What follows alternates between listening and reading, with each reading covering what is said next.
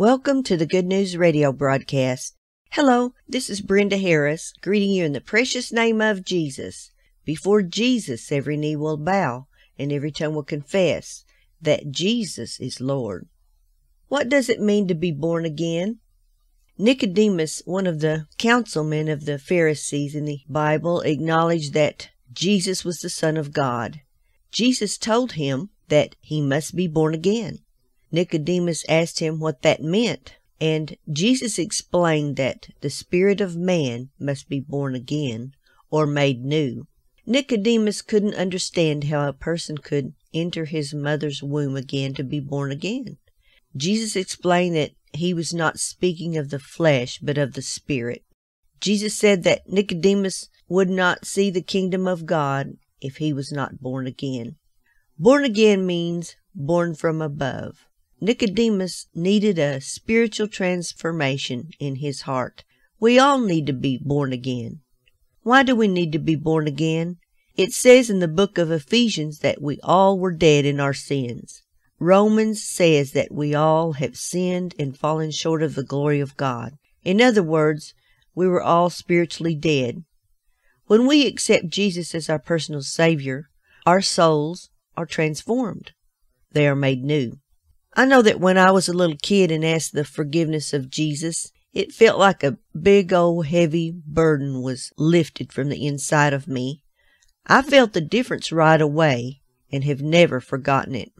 I heard about a man who was in prison. After he was in prison, he became born again. After he got out of prison, he met the minister who had been a good influence on him through TV while he was in prison. He told the minister about his experience. The minister gave him a Bible. The ex-convict broke down and cried. He was asked why he was crying. He said, "God is showing me that He loves me. I am forgiven of my sins. This is the first gift that I have ever received. In the past, I've always obtained things by stealing them."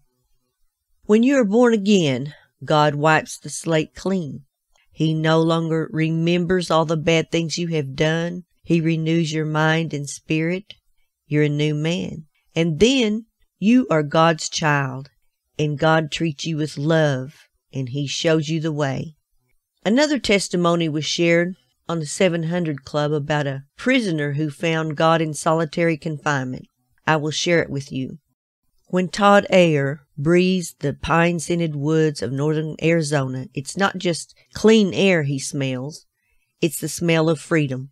After making some tragic choices as a young man, Todd spent 17 years behind bars. He said, "I knew God. I knew His presence. I never did one thing in my life that was wrong that I didn't know was wrong. But I chose the wrong path. I chose the world, and it took me down a bad path." Todd began drinking and doing drugs by the time he was 12. Todd had a restless soul, and during his teens, hitchhiked across the country several times. Then on Super Bowl Sunday, 1986, when he was just 24, his life changed forever. Todd shot and killed a man who was abusing a relative. He then drove straight to the police station and turned himself in. He said, "I did what I did and wasn't hiding from anyone, and I was willing to pay the cost for it, but I had no idea of the cost, of just how high it would be." Todd received a 27-year sentence and was sent to a federal prison in South Carolina. Prison life is hard, and the violent generally excel. I lost hope. It's a rough environment, and I was told pretty early on that because of my pride, I probably wouldn't live through it. I had a goal. When my day came, when they took me out, I was going to take a whole bunch of them with me. In prison, Todd started buying and selling drugs and developed a reputation for his ruthlessness. One time, he nearly killed another inmate in a knife fight and was put into solitary confinement. I was what they called SSR, which stands for Substantial Security Risk, which meant that the 3 times a week I was let out for a shower, I had to be in chains and belly shackles. I didn't think I would ever see the outside world again. I lost all hope. I just kind of felt like, well, this is what I'm destined for. Todd always kept a Bible in his cell, but says he seldom read it. I looked at it one day. It was lying there with dust on it about that thick, and I said, Lord, I know there's peace in them words, and man, I need some peace. I'm just sick in my heart. And I said, but Lord, that Bible, it's kind of hard to understand. If I had something to help me understand it, I'd try to read it. Then the very next day, I got a manila envelope in the mail. In it was a book. Knowing and Experiencing God was the title, How to Understand Your Bible. So I knew that God had heard me. That book came from Todd's aunt and uncle, who had been praying for him for years. For Todd, it was a life-changing moment. When I got that book and I knew that God had heard me, and more than that, He just wasn't through with me. That was it. I broke down and I cried for about 2 days. I just said, God, I'm yours. If you, the maker of heaven and earth, this wonderful, merciful, kind God, can still love me after the monster I have been, I said, I'm on your team. I'm yours. Send me where you'll send me and I'll go. Ask me to do whatever it is. I don't care how hard it is, I'll just do it. And God just started teaching me how to minister. Todd continued to pray and study his Bible in his cell. One hot summer day, another inmate borrowed his fan. After a little while, he called me and says, Hey man, you want your fan back? And the Lord kind of spoke to my heart and said, Give it to him. I said, Give it to him? Lord, it's 100+ degrees in here. Are you crazy? And God said, No, you've been telling him what Jesus would do. It's time to show him what Jesus would do. And it just blew him away when I gave him that fan. Then an amazing thing happened. It cooled off in my cell, and I bet you it wasn't but 70 degrees in that cell. So, through that little bit of obedience, God started manifesting Himself. Todd began sharing with the other inmates what he had learned from the Bible about Jesus.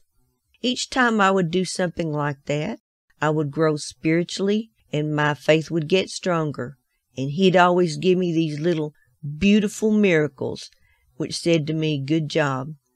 One time I said, Lord, I'm so tired of looking at all this wire and these fences and this concrete. I would just love to see something pretty. And it didn't no more get out of my mouth than 3 mourning doves lit in front of my cell. And those same doves came back every day until I got out of prison. As I started seeking Him and searching for Him, He just started revealing His beauty and His wonder and His majesty. But more than that, He was communing with me. The God of heaven and earth was communing with this old convict down here. The drastic change in Todd's character got the attention of the other inmates. The old-timers, when I got my heart right with the Lord, instead of shunning me, they surrounded me. They were tickled for me. They were happy for me. They saw the peace and the joy in my heart, and it gave them hope. In 2003, Todd was granted an early parole due to good behavior. Shortly after, he met and married Lori, and they started a family. The couple and their daughter Kendra recently moved to Arizona, where they manage Camp Grace, a summer camp for young people. My God is an awesome God, and He is not limited.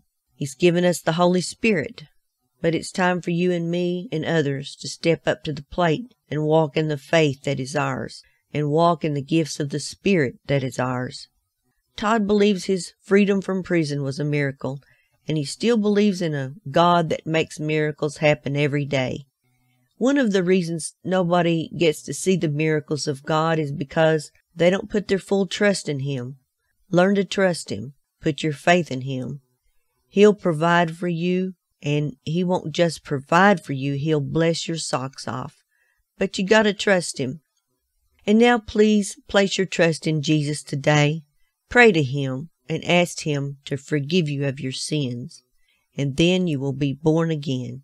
And now this concludes the message today. Again, this is Brenda Harris, blessing you in the name of Jesus. May God's face shine upon you and show you great favor.